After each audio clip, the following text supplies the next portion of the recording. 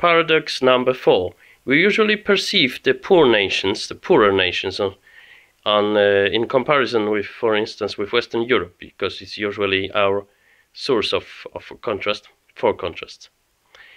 We usually perceive the poorer nations, like Russia, for instance, or Ukraine, or Bulgaria, or how it's called, the country of Bulgarians, how it is, Bulgaria, I don't know.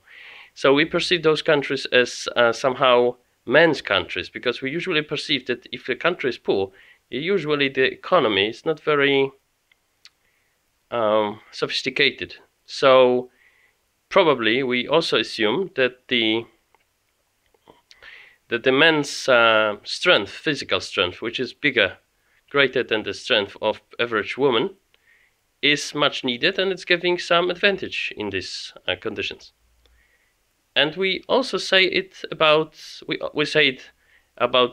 for instance, Muslim countries, which are very man-oriented, because women are in many of them, in most of them, perceived as second-class citizens.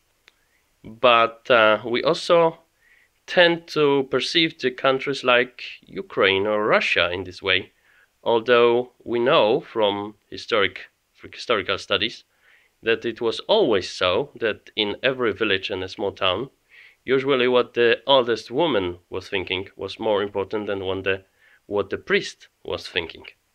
So so even in the countries which are very woman countries culturally, we tend to think that they cannot be really women's countries if they are poor or relatively poor, because everything is poor or wealthy only in comparison with something else.